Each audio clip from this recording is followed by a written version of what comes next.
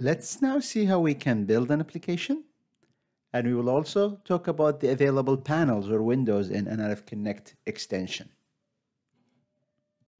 In order to build an application, we need to first add a build configuration. This can be done from here, from the application window, next to the application name.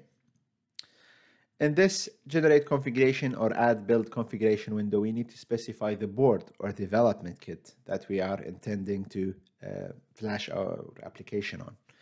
You can see that I have listed here through the connected devices window, the connected development kits.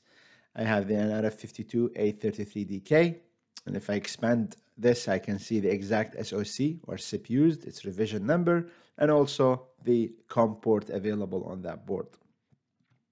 Same thing for the other kit, which is the nRF9160, and you can see the SIP used and the available COM ports.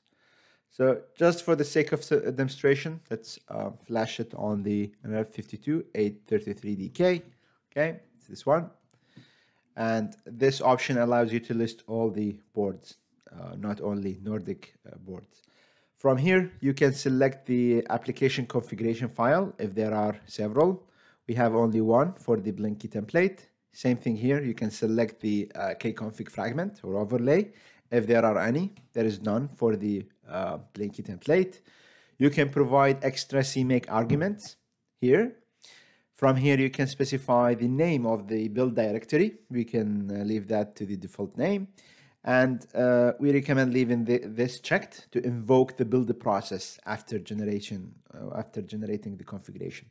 If you want to enable debugging, you instruct the compiler to generate a debug-friendly output. You check this. And the final step is to click on the generate config. Since we left this checked, this will also trigger the building process. We can do like this to get the terminal output, okay? And we can see now the the build process is started. You can see now we have new windows that we will talk about in a bit. And you can see that the build has successfully finished, and we can tell that by seeing this message which displays the memory statistics of the generated binary. We will switch gears now and talk about the available panels or windows in nRF Connect extension and understand the usages of each one of these panels. The first panel or window, we already have seen this one before, and through which we can open the tutorials. We can create a new application from a sample or a template. We can add an existing application to a Visual Studio Code workspace, or we can create a new board, which is something we will cover in a separate video. As for the application window, through which we can select the active configuration and application. Now, I don't have any more application except this one. So for me to demonstrate this, I need to create a new application. And that's what I will do just now, just to demonstrate the multi-application, multi-configuration feature of the nRF Connect extension. So let's just do that. We've already done that before, so it's very easy. Freestanding, give it a name. Select the nRF Connect SDK and toolchain version. Keep it 1.6.1 or the one that you're using. For the template, I'll use another one. I'll use the basic thread, which simply demonstrate the multi-threading feature in nRF Connect SDK. So it will create 3 threads, one that control LED 0 at 100 millisecond, the other one control LED 1 at 1000 millisecond, and the last thread is to control the printing. Let's select that, and let's create application. So you will see now that the application window will have 2 applications, and my first app is the active one. I can change it to my second app by simply selecting it. Now this is the active application. Of course, it doesn't contain any configuration. I can add that, as we've seen before. So let's actually create 2 configurations for this application. One is targeting the nRF9160 DK Okay, so it's this one, non-secure. Of course, the nRF 9160 has a secure and non-secure partition. So I'll targeting the non-secure partition. Okay, and then just leave things as default. Directory, leave it as default. Generate configuration. This will, of course, also will invoke the building process because I left this checked. We can track the progress of the building by checking the terminal. We can see that everything is going well. And we should see that the in a second we will see like a new entry for the My Second app, which should contain the configuration for the nRF 9160 DK, and this can be seen here. Now let's say I want to target another board, or I want to use a new configuration or a new build configuration. I can simply do that by adding another configuration. Let's say this time I want to flash it on the 33. So I can select nRF 91, 52, 833, okay. And you can see the tool by itself will create you another build directory, just so it doesn't conflict with the one already available. And we can generate config. So we will have now another entry here. So you can see an application could have multiple build configuration, and you can simply click on them and select which one is the active one. So we can see now we have two configuration, and we can simply click on it to select it. And of course, we can switch the application simply by clicking on the application.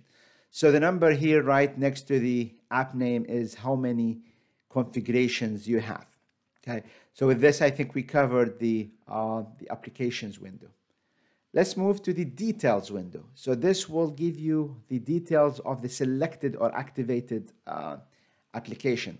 So you can see if I click now on My Second app, you can see now we are at the My Second app detail window. Let's go back here and see what we have in the details window. The details window show us the source code, so we can have access to the main of my first app, which, if we recall, is based on the Blinky. So you can see this is the My First app source code. And it also nicely gathered to you the used modules from the nRF Connect SDK and also from Zephyr. So everything used will be listed here, and you can access it. The input files is where you will have your application configuration file and your CMake list for CMake.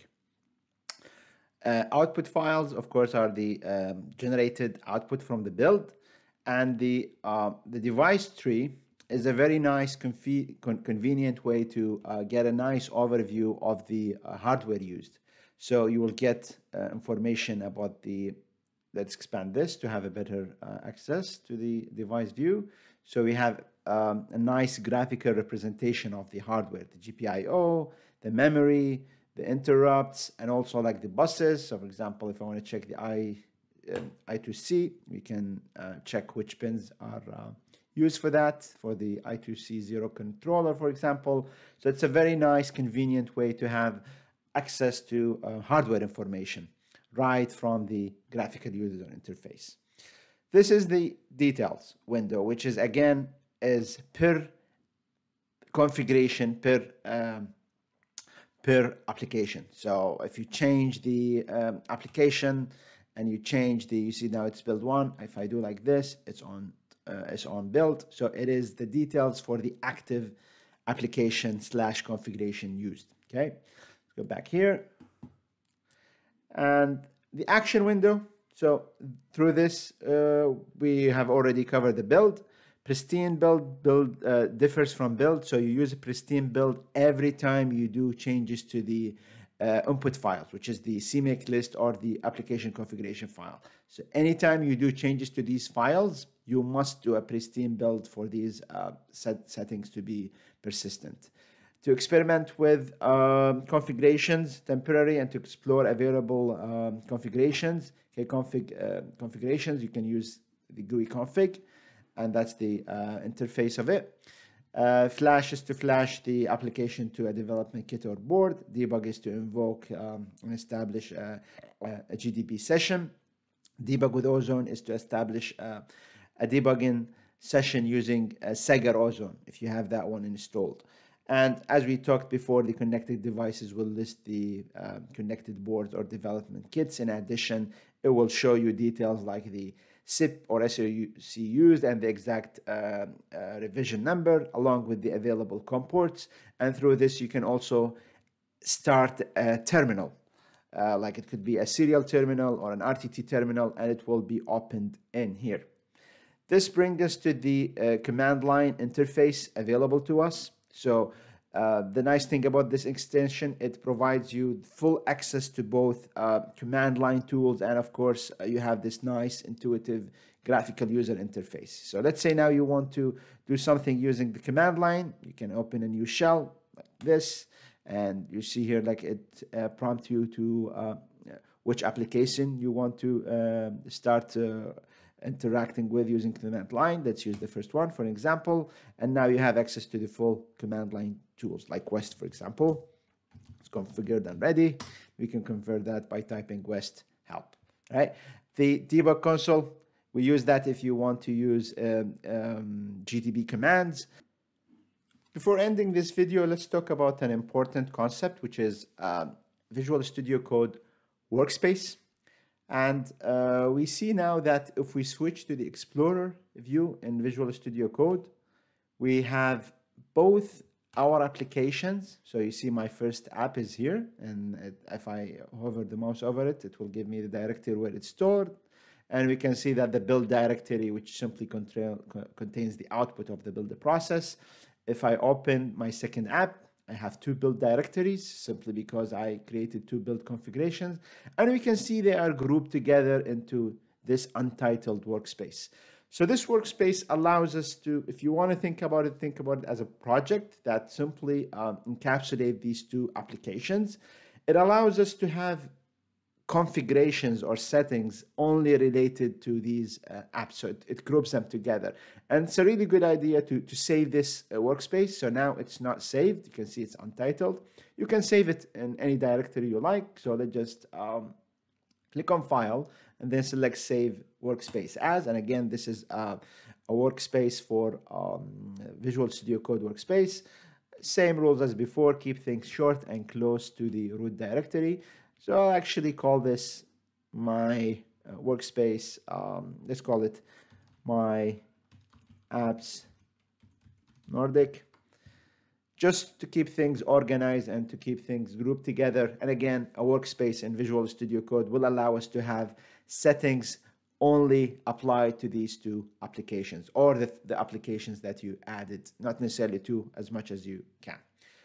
With this, I think we covered all these windows, what they mean, what they do, and we're already, in the next video, we'll talk about flashing an application to a development kit.